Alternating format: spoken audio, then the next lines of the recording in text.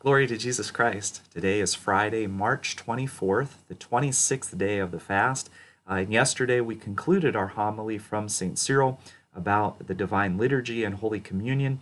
Today we'll start a new homily which will really actually take us to the end of the 40 days.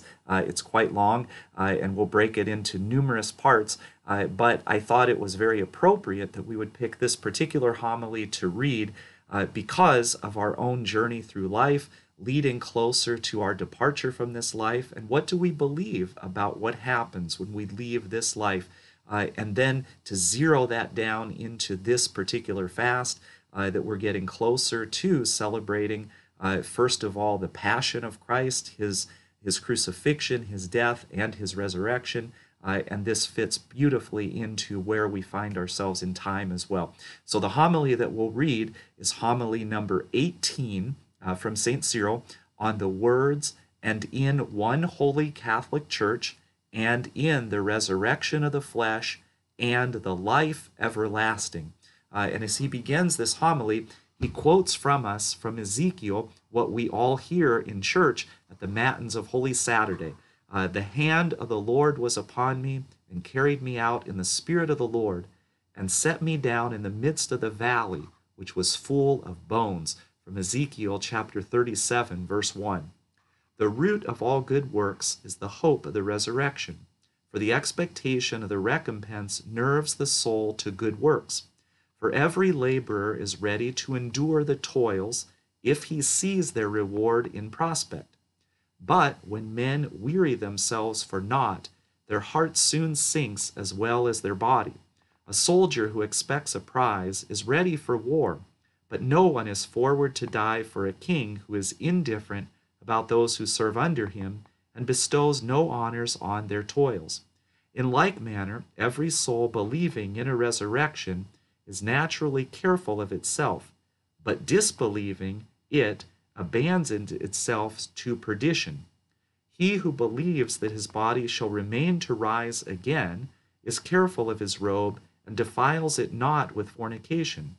But he who disbelieves the resurrection gives himself to fornication and misuses his own body as though it were not his own.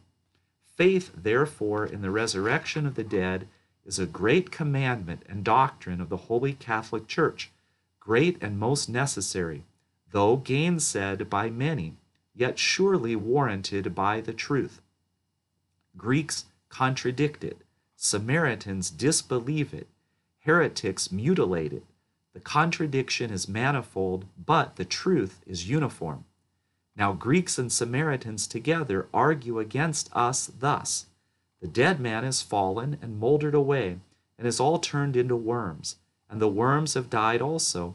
Such is the decay and destruction which has overtaken the body. How then is it to be raised? The shipwrecked have been devoured by fishes, which are themselves devoured. Of them who fight with wild beasts, the very bones are ground to powder and consumed by bears and lions. Vultures and ravens feed on the flesh of the unburied dead, and then fly away over all the world. Whence then is the body to be collected?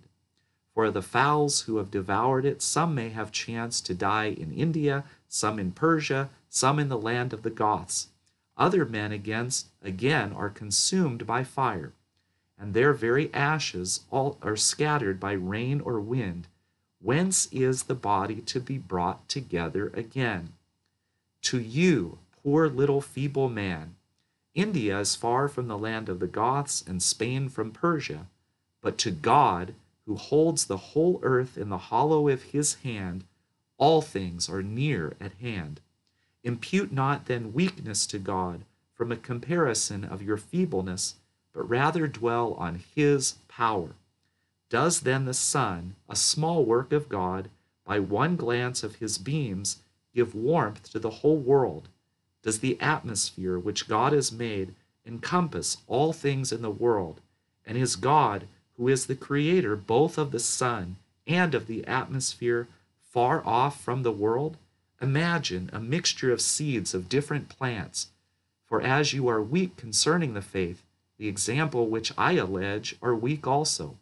and that these different seeds are contained in your single hand, is it then to you who are a man a difficult or an easy matter to separate what is in your hand and to collect each seed according to its nature and restore it to its own kind?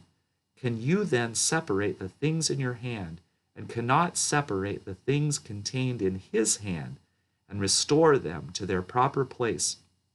Consider what I say, whether it is not impious to deny it, but further attend, I pray, to the very principle of justice, and come to your own case. You have different sorts of servants, and some are good and some bad. You honor therefore the good and smite the bad. If you are a judge, to the good you award praise, and to the transgressors punishment. Is then justice observed by you, a mortal man? And with God, the ever-changeless King of all, is there no retributive justice? Nay, to deny it is impious. For consider what I say. Many murderers have died in their beds unpunished. Where then is the righteousness of God? Yes, oftentimes a murderer guilty of 50 murders is beheaded once. Where then shall he suffer punishment for the 49? Unless there is a judgment and a retribution after this world, you charge God with unrighteousness. Marvel not, however, because of the delay of the judgment. No combatant is crowned or disgraced till the contest is over, and no president of the games ever crowns men while yet striving, but he waits till all the combatants are finished, that then deciding between them he may dispense the prizes and the chaplets. Even thus God also, so long as the strife in this world lasts, succors the just but partially, but afterwards he renders to them their rewards fully. So we'll stop there and pick up again on Monday with this important topic about the resurrection of the dead. Glory to Jesus Christ.